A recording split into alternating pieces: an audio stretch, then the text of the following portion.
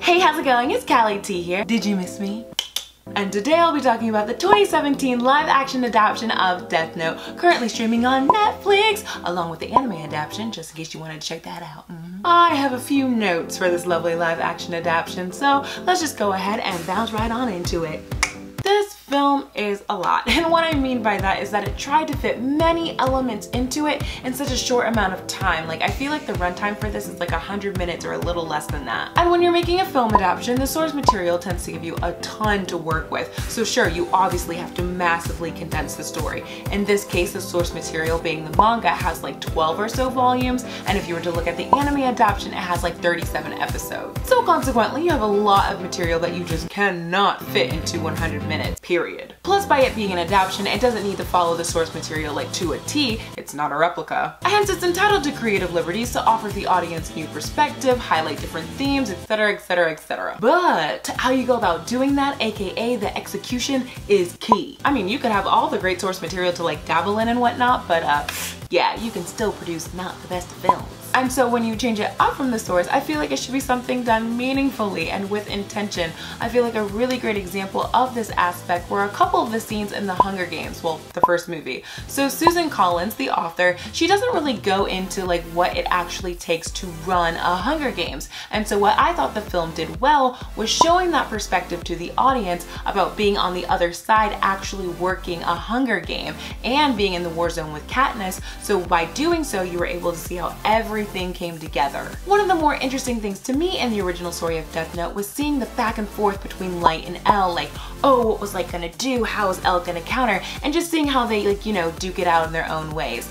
But in this film, I felt that the interaction between the two was very much so downplayed a lot in general, but especially with the introduction of the new character Mia. Now, I am all for strong leading women in film, i.e. Wonder Woman!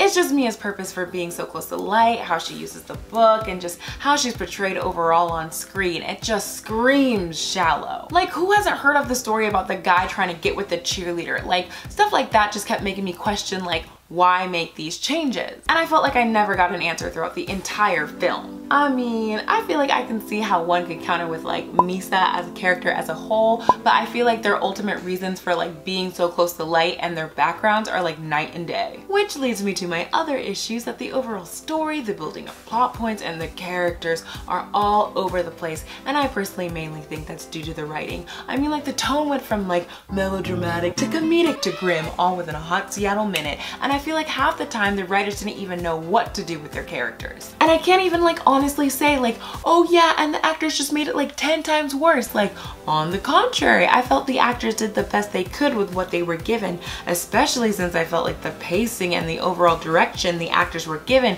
just kind of felt as if like the studio was just rushing to like get whatever like was on their anime homage like list just scratched off, you know, as well as the film in general. And I thought the film was set up in a way initially to like really relay some like deep critical like thinking type level commentary on like what it meant to have like immense power, but I feel like the film just never rationally got there. And I feel like that, you know, that's such a shame, because like I thought the film was just set up so nicely to do just that. Speaking of setting, I wasn't even mad that they had changed the setting to Seattle, or that they had changed like some of the names around. Heck, I even preferred it because I had seen some of the casting done already, and so I was like, oh, okay, well, if you're gonna cast these people, change everything, because at the end of the day, yeah, you'd be whitewashing if you didn't. Even the casting I wasn't mad at or thought of it to be like a hard example of whitewashing. Like, it'd be different if the story was still set in Japan and they casted all white actors for it, or if any of the characters were still of Asian descent, then yeah,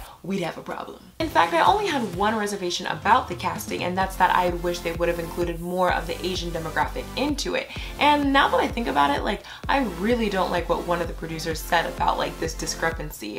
In an interview with Entertainment Weekly, Masi Oka, one of the producers of Death Note, had stated, and I quote, "Our casting directors did an extensive search to get Asian actors, but we couldn't find the right person. The actors that we did go to didn't speak the perfect English, and the characters had to be rewritten." Like, that statement right there drives me up a freaking wall. Like, the film industry has no problem finding Asian actors when it comes to like playing the techie savvy nerds or geeks or business types or martial artists, but you're trying to tell me that like you can't find a single Asian actor who can speak fluent English? Like, I don't know who's drinking the Kool-Aid that you think you are serving, but I'm calling that bologna sausage.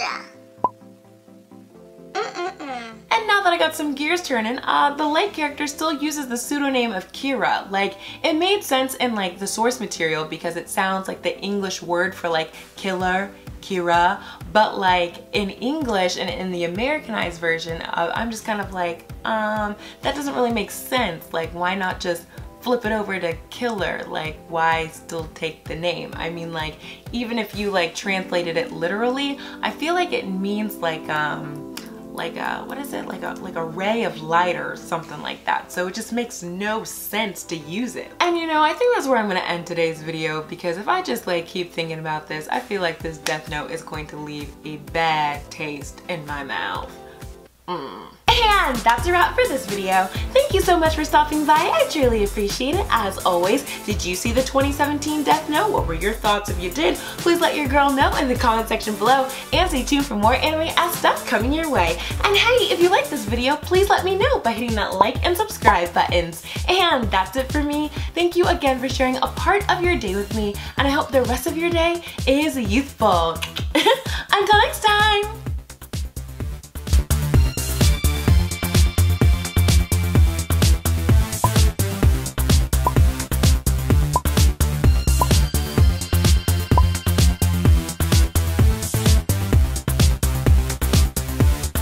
As much as I love like this Black Panther mug, yeah, this is just not like practical as a mug. Like, do you see like all this water just will like like drip on you? Like, this is just, no, like, Black Panther, we gotta work on your mugs.